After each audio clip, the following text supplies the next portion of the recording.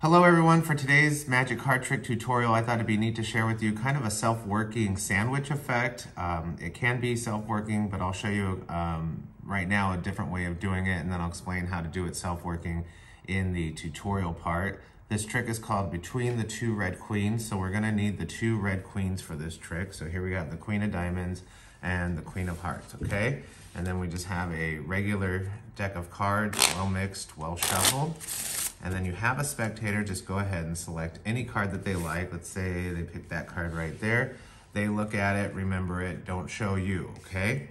You take their card, lose it somewhere in the middle of the deck. You have no idea where it is. Give the deck a few cuts and even a nice shuffle. Okay, now the trick is called Between the Two Red Queens because you're gonna need to find their card between the two red queens. So let's just say if their card was on the first 13 cards of this deck, we could easily find it by just counting out 13 cards. Let's see, 1, 2, 3, 4, 5, 6, 7, 8, 9, 10, 11, 12, 13, okay? And now if we just sandwich these 13 cards in between the two red queens, we could have magically found their card and we'd be done. But there's 13 cards here, so let's use a little different method here. If I spell out between, B-E-T-W-E-E-N,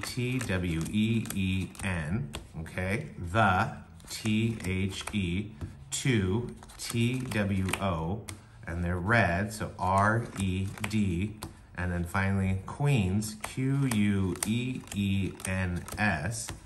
we can magically find one card is between the two red queens. Now I have no idea what card you picked, but could it possibly have been the Three of Hearts? And that's between the two red queens. And like I said, there is a self-working version you can do that's a little bit easier than what I just showed you. So before I show you how to do this trick, please, as always, like this video and subscribe to this channel if you haven't already. And if you have any comments, just leave them below, and I do read them and I do respond to them, and I appreciate it, okay?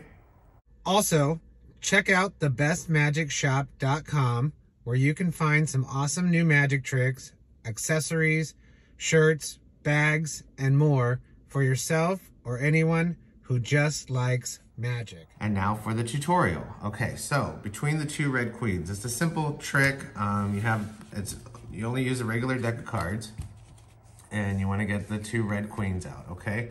So you're gonna need, you can do this trick self-working with just 13 cards and the two red queens, or for what I did was I just had a spectator select any card that they liked, and I just got their card to the top of the deck. And by doing that, I just said I'm gonna put it about halfway in the deck, and I exaggerate like this. Here, I push down on their card. That'll lift the top cards up, giving me a break, so their card is on top of this bottom stack right here. And all I do is take about half of this top stack here, place it on the table, say we're gonna give the deck a few cuts. That's the first stack, and then the second stack, I just cut right to the break, place those on the table, and then place this stack on top of those, and now their card is on top of the deck. Now you can give them a shuffle, just as long as you shuffle the top card last, that just keeps their card on the top, okay? Then you say you're gonna need 13 cards for this trick, so then you just count down 13 cards. This is their card. It's now gonna be on the bottom of the stack, okay? So 1, 2, 3, 4, 5, 6, 7, 8, 9, 10, 11, 12, 13. Place the other cards aside, and then take the two queens and place one on the bottom and one on the top. Now, the self-working part of this trick is you can just start off with 13 cards, okay? And see that their selected card is on the bottom of the stack, okay? Because you counted down 13 cards. So if you had a spectator just pick any card out of the 13, let's just use the same card, okay?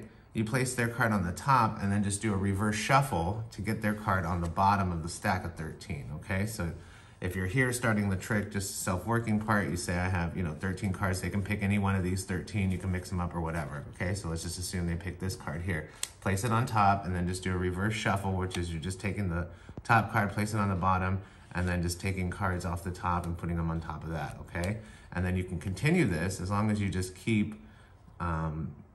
the bottom card on the bottom by just, you can reverse shuffle by just taking the top card and the bottom card, and then just keep shuffling. over and over and over again. So it looks like you're mixing up the cards, okay? The reverse shuffle move looks just like that when you're keeping their card on the bottom, okay? So that's kind of the self-working part about this trick, okay? So now, no matter which way you do it, you're here. Their card is on the bottom of this stack of 13.